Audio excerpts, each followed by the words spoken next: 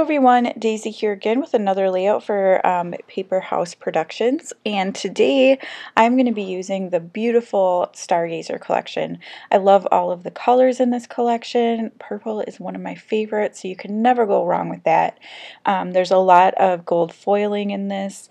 It has cardstock stickers and faux enamel stickers and little like micro stickers, and it's just a great collection overall.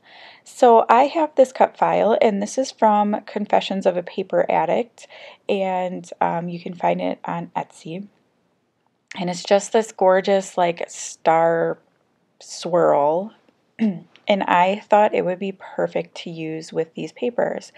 So I am going to be backing the stars with a few different papers, and it was really hard to choose because you don't want to cut into all of them. So I thought if I could try to use the cut apart sheet, because I don't do Project Life, so sometimes I don't always use my cut apart sheets fully because I don't do Project Life. So I thought that it would be a great way to back some of the stars, especially since they're so little.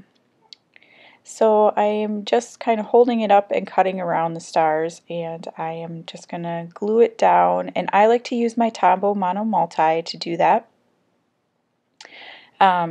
because I feel like it gets it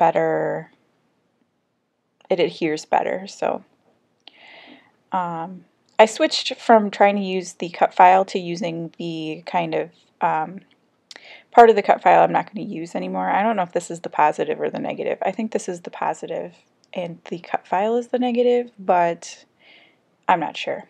So I'm just going to hold it on there and just kind of cut around it, making sure that I leave a little bit extra so that I have something to adhere to the cut file itself. And I'm going to do that with all of the stars, and I'm not going to make you watch me do this because it took a little bit of time. Sorry about my voice.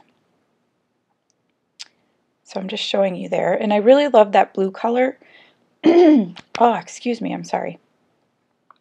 And I wanted some lighter colors because I am planning on using a darker background. I was thinking about using that navy that you see there. It goes really well, but I do change my mind and pick one of the other pattern papers. And so now you see I have all of them backed, and I also backed it with some fun foam, and I chose to use this pattern paper as the background. And I oftentimes struggle to use some of these where they have the words already printed on it because I feel like it limits where you can kind of put the rest of your design. But this worked out perfectly because these stars like really curve around it, and I love how it really incorporates that little title piece into the rest of the layout. Some of the stars are backed with some gold mirror paper, and that I got from Cardstock Warehouse. It matches the gold foiling in this collection, so I thought that it would be a fun little addition.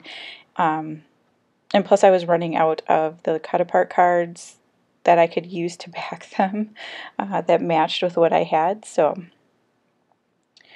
here I'm going to pull in some of the offcuts from the die cut, or from the cut file, just some extra little stars, and add them around the cut file. Again, trying to incorporate everything together. There are white stars on that background paper, so I felt like this would really pull it all together. The photos I'm using are of my daughter when we were at SeaWorld, and she was standing in front of the dolphin viewing tank, and there's dolphins swimming by, and I caught 3 photos like in succession where the dolphin is kind of swimming by and spinning at the same time. And I don't know, she just looks so precious and so small, even though she's really not. But yeah, I thought they were really special photos. So the title on this says the best dreams happen when you are awake, and I thought that it worked with the photos because I don't know, dolphins are just such dreamy creatures, I feel like. I don't know if that makes sense to anybody but me, but anyhow. So I'm just sticking down these other stars, and then I'm going to bring my photos back in, I believe.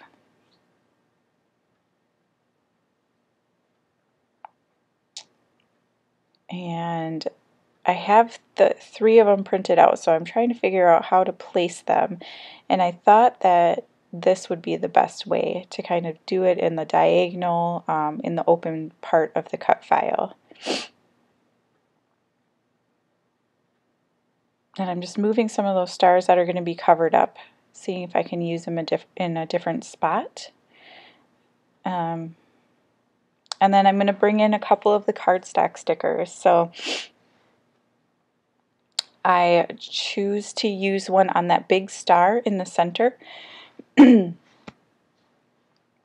then I pull in a lot of the cardstock sticker stars to add more stars to this layout, because you can never have too many stars.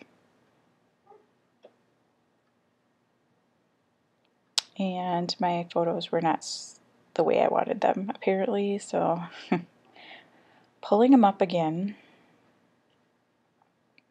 Okay, so I'm going to add some of the cardstock sticker stars, and I believe I popped some of them up on some fun foam, and I wanted to use one of these little phrases, so I do end up, like I said, pulling in the star that has a phrase on it.